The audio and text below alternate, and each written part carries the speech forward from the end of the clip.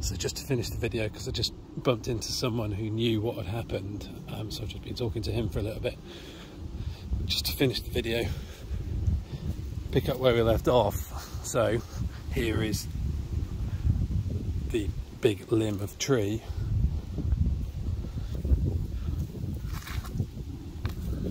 And there is the hole in the fence that we were looking at from the other side. So there's the shed that it's come flying through. There is the leg of the swing. There is the swing. There is the tree, well, limb of tree. There's the slide. And I think that's probably where the end of the tree, the end of this branch landed initially. Took a huge gouge of earth out of the ground.